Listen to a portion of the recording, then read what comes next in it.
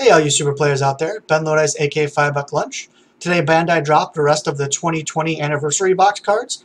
Pretty interesting. We got basically a whole new deck here in terms of like a full pure agent deck, as well as a lot of other interesting support for older decks. So first off, we have Babidi, leader of the Agents of Destruction. This has treat Agent of Destruction cards in your hand as if they had no specific costs. Auto, when this card attacks, add one card from your life to your hand, then look at top 5, add one Agent of Destruction from your deck to your hand. When your life is 4 or less, draw one and then untap one. On the back side, we have a Majin Buu. It has once per turn, choose one Agent of Destruction card with an energy cost of 2 or less in your hand and play it. And that's relevant because we have a old Babidi card, 1-drop, that reduces Agent of Destruction cards in your hand by 1. So you're going to be able to play any of the 3 or less agents. And then it has once per turn, pay 3, choose one Unison card with Agent of Destruction in its hand and play it with 3 markers on it. And the reason that's relevant is because we have Vegito Resolute Agent of Destruction, which not only is just a really good green Unison, but also you can play it for 3 instead of 4 if you play the Agent of Destruction leader. It has double strike critical, 20k. Auto, choose one card in your hand and discard it. When this card is played, choose all of your opponent's battle cards, ignoring barrier, and KO them. Which is obviously very good, so you can play it for 3 and still use that ability. +1 gets 5k power for the turn. -5 if your leader card is the Evil Wizard card, or all of your energy is mono green. Choose 3 cards in your opponent's hand and discard them. So this card is just really good in general. It's a double strike critical, 25k, that clears your opponent's board. So like even not in the agent deck, playing this for 4 is also really good. So yeah, not that green needed more good Unisons. I guess the fact that they have kind of an overwhelm of good Unisons, since you can only have one in play at a time, is kind of a negative. But like this card's just really good.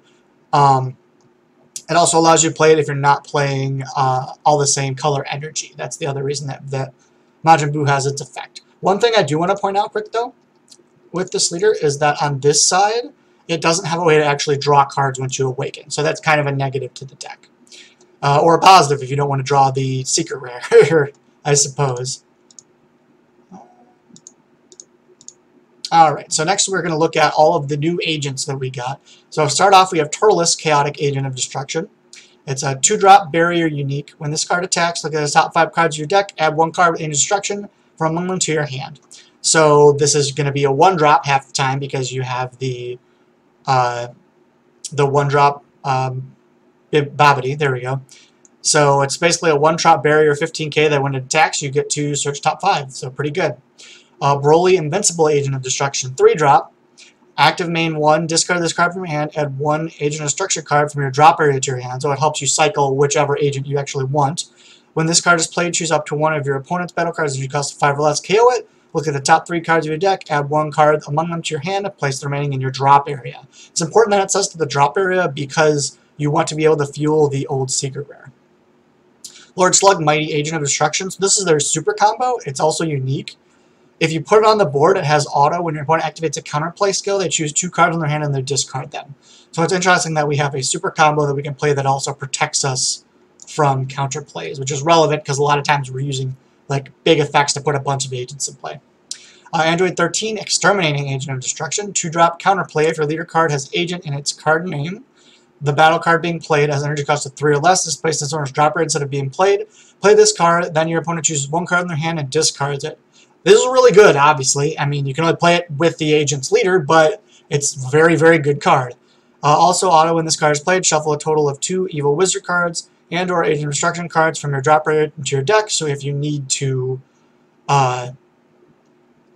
cycle agents back, it's kind of a negative because I believe it's mandatory. If you have them, you have to shuffle them back.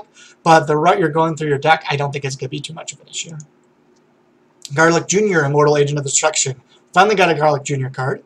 2-drop yellow, counterattack, negate the attack, play this card. When this card is played, play up to 1 Agent of Destruction card, energy cost of 2 other than copies of this card from your deck with the skills negated for the turn, shuffle your deck. So just a way to spam out things. It only costs 1 if you have the agent or the Babidi on the field. Hachiyak, Vengeful Agent of Destruction. Active main for 1, discard this card from your hand, play up to 1 Evil Wizard Babidi card with energy cost of 1 from your deck or drop area. So this is really important because it essentially gives you 6 copies of that Bobbity, which is really good because you want to lower the cost of all your cards, obviously. Kind of like Wings in the Slug deck. When this card is played, choose up to one of your opponent's battle cards and you cost 4 or less and warp it. Then place 3 battle cards from your opponent's drop array at the bottom of their deck and in the order.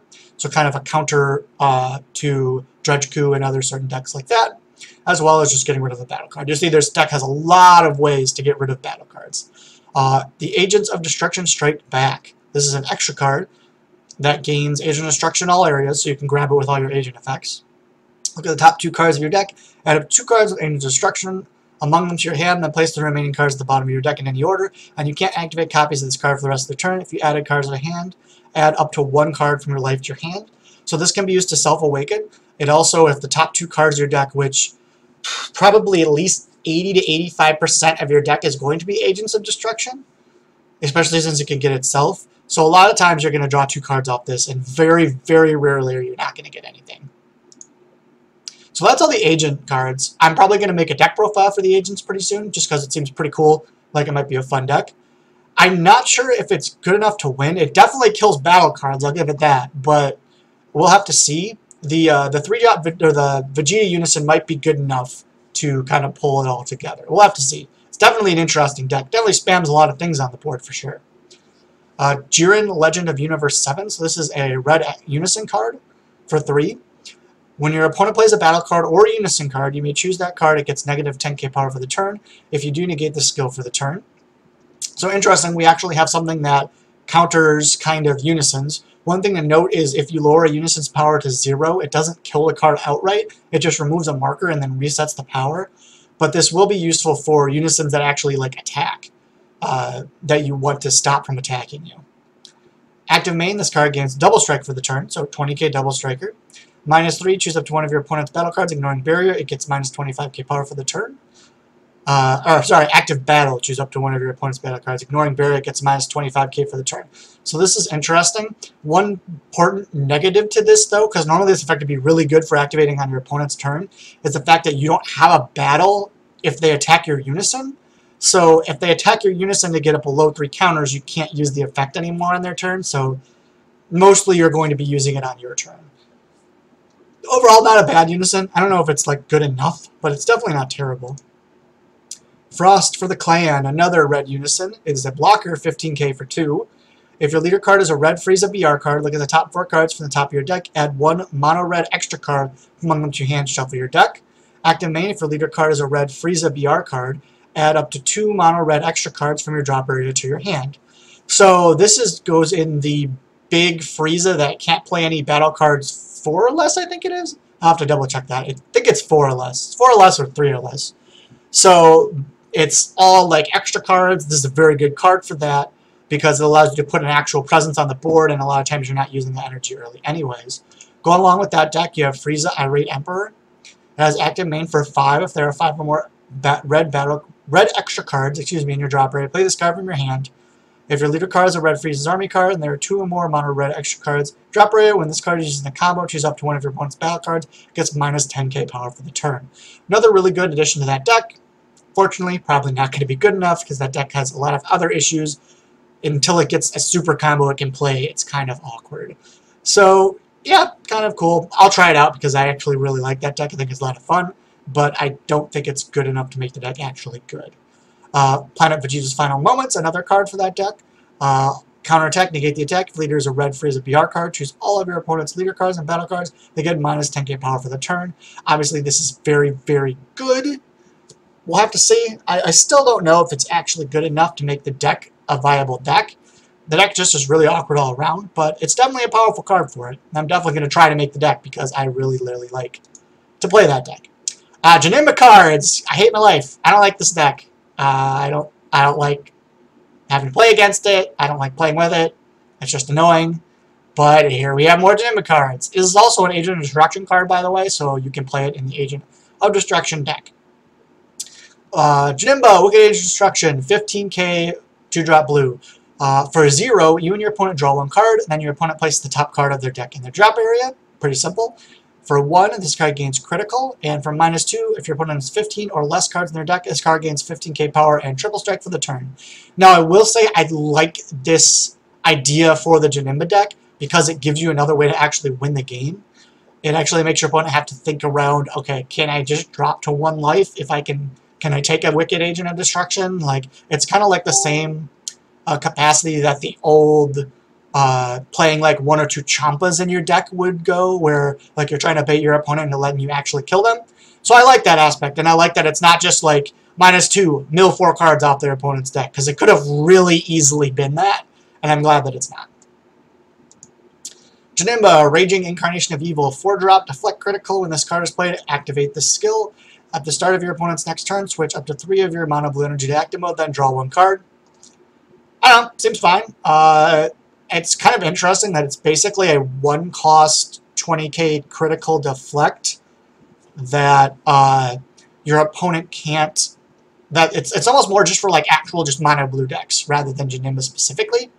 I think it's kind of just a worse Abuni though, to be honest. I don't know, it's interesting. The fact that it untaps 3 is definitely kind of something unprecedented.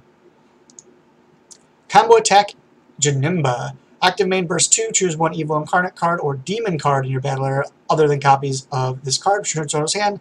Play this card from your hand and add up to 2 cards from your life to your hand. You can't play copies of this card for the turn. It's obviously good for Janemba because it self-awakens you if you need to get to your leaders like free negate or something like that. It's also interesting that it can be used so you can play Janemba Raging Incarnate attack with it, bounce it for combo attack Janemba, and then since it's up to 2, like you can just keep doing that every turn. So that's a real interesting. These two could be a really interesting just actual blue deck.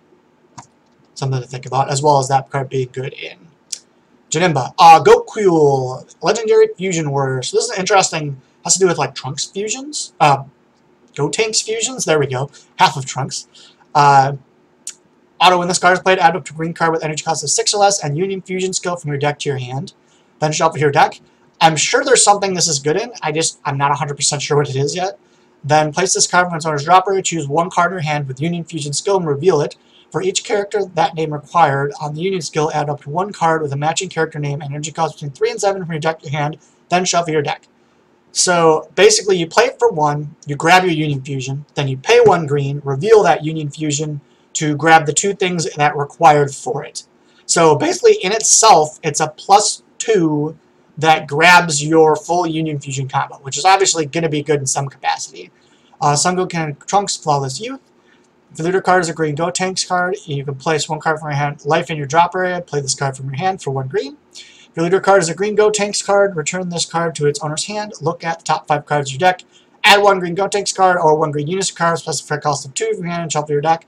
I don't think this card is going to be good enough, simply because I don't think the green Gotenks leader is good enough. Same with the Grim Reaper of Justice here. Deflect Dual Attack is a good combination, 25k. For Union Fusion for 2 with Son Goten Trunks Youth. Leader card is a green Gotenks card. That kind of sinks the card, otherwise this would actually be really interesting.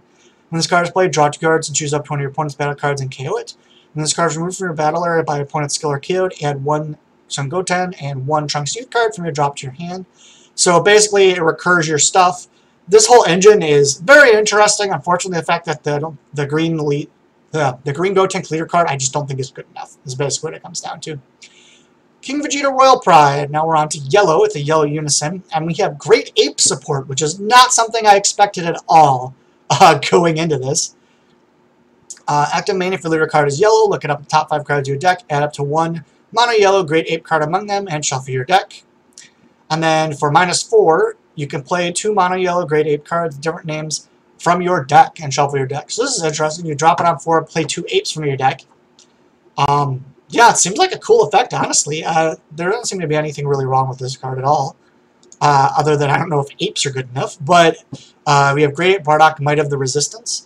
Unique critical blocker. You can only play mono yellow Saiyan cards, which I honestly don't think was really needed on this, to be honest. If your leader card is yellow, at the end of the battle area when this card is used in combo from your hand, play this card.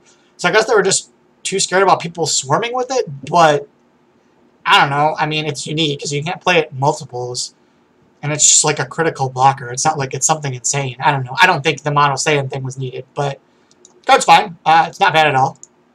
Full Moon.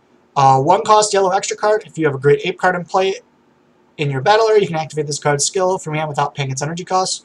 Choose up to one of your mono yellow cards. It gets plus 10k power for the battle. If it's your opponent's turn, choose up to one gray ape card for your battle and switch it to active mode. This is really good in apes. I mean, it's a free 10k combo that switches one of your ape blockers back to active mode. Seems really good. I don't know if apes are good enough still, but I like that Bandai is not afraid to add in old support that's just fun, basically, like just to play apes again or something like that. Son Goku Jr. and Vegeta Jr. Saiyan Scions. Oh, we have more vanilla support, actually, which is interesting. So this is another Unison. Choose this card in all of your skillless battle cards. It gets plus 5k power for the turn. -1, play up to 2 skillless battle cards, energy cost of 1 from your deck or drop area. Then shuffle your deck if you look through it. -2, shuffle 2 skillless battle cards from your drop area into your deck, draw 2 cards. It's interesting. It's again promoting the 1-drop skillless deck, which I don't think is good enough. And the other problem is like the Shenron Unison is better than this Unison and just the regular skillless deck. Son Goku and Android 8 Bonds of Battle. This is 2 cost, 15k. This card and skillless cards in your battle area can be used as combo in rest mode. That's very interesting, by the way. It means that if you get like attacked for game, all those like rest mode battle cards you attacked with last turn can be used to combo with. If your leader card is a Black Son Goku Childhood, when this card is played, add up to 1 card from your life to your hand, then play up to 2 skillless battle cards with 10k power from your deck or drop area. Shuffle your deck if you look through it. This is interesting. I don't know. It's so interesting. Like, is that good enough for the 1k power deck? I don't know. I don't know, man. I want these cards to be good so bad. I mean, you could play it with, like, a red deck with, like, the Jiren, the 1-drop Jiren, that if you have a bunch of 10k power cards in your drop area, he, like, becomes ridiculous. Like, something like that could be a thing, maybe? But I want this to be good so bad. Hatchak, Mad with Hate. I love the name of that card. Mad with Hate. He's mad! Sorry. So, 9-drop, 30k, triple attack. EX evolve on a Hatchak, energy cost of 8. This card evolves in this card, switches to active mode. When your opponent activates a counter skill, they choose 1 card in their hand, decide to throw warp. It's a good card that'll play in Hatch. Is it good enough to make Hatch viable? Maybe. I don't think Hatch is that bad right now, to be honest. But, yeah, it just, like, super extends your plays, because now you can go, attack with your 8-drop Hatch twice, because it has dual attack. Play this guy on top of it, bam, attack. Then you can attack with a little card too, so you get like 4 or 5 attacks. 6 with a Unison, 7 with your leader, so you get a bunch more attacks while still restricting your opponent, essentially. That being said, you have to be careful because it does remove your Hatchak level 8 cost negate that it normally had before. So, definitely a card that we'll see play. The fact that it's a 5k combo for some reason is really interesting. Normally a card like this would be a 10k. But it'll probably go in a couple copies for sure. Sadly, you can't put it back with Hatchak stuff either. That would be pretty nice. Max Power Kamehameha. This is one of the most interesting cards in the whole set, in my opinion, other than, I guess, the agent stuff. It's a 1-cost black negate, counterattack, negate the attack. You may send 4 cards from your drop area to your warp. If you do, return this card from your drop area to your hand. You can't activate copies for the turn. So let's talk about what that means. That means any deck that mills cards, black or otherwise, can play this card, and it's basically a negate every turn, which is really good. There was a while where I was actually playing, there's a black negate where you can discard 2 cards to grab it back after playing it. I was actually playing that in a couple decks, just so I would have like guaranteed negates. But yeah, this is really good, and it's probably going to be the most impactful card in the set, sadly, which is, I mean, it's not super original, but yeah, it's basically an attack every single, or a negate every single turn that you don't have to actually commit anything for, assuming you can, mill a bunch of cards and just have 4 to warp every time. It also has active main. Choose one of your opponent's battle cards, energy cost greater than its current energy, and send it to its owner's warp.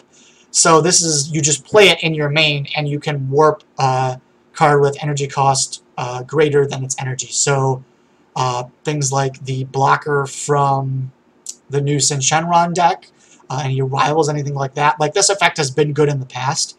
So yeah, this card has like offensive and defensive capabilities. It has the, you can negate and then later use it for its active main. Like, this is a really good card, and yeah, it's probably the best card in the set. So what do you guys think?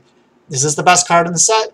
Am I wrong? Is Vegeta the best card in the set? Because that's probably the other argument, is the 4-cost Vegeta Unison.